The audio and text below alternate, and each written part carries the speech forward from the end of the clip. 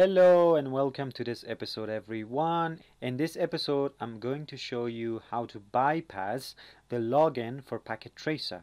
So let's just get started. First, let me launch Packet Tracer.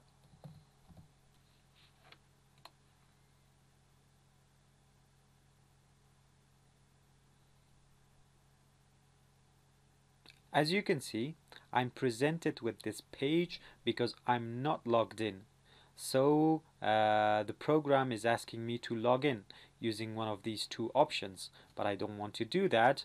And so what I can do is just close this one, go to Windows Firewall with Advanced Security, and create a new inbound rule. So I will create a new rule. Okay, what type of rule I would like to create? I would like to create it for a program.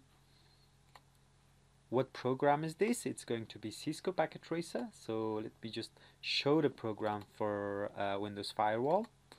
I go to Packet Tracer's folder, installed folder, bin, and here it is, the exe file.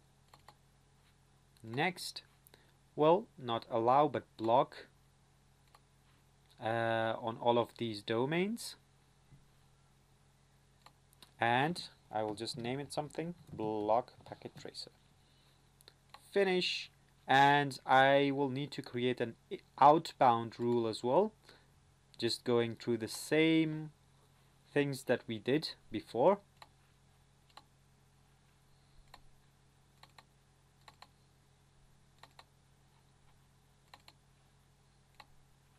Block PT, and that's it. So Packet Tracer now cannot communicate out to the internet. I am connected to the internet right now. Let me show you. Maybe I can just ping somewhere.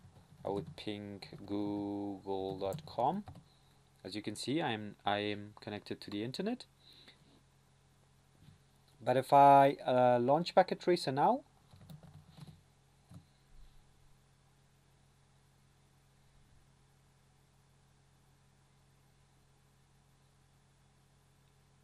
okay, now you see that I was not presented with a login page because Packet Tracer thinks that I'm offline and it does not have any access to the internet. And that's it. That's a quick trick for you to bypass login for Packet Tracer. That's it, and I'm going to see you in the next episode. Stay tuned, everyone.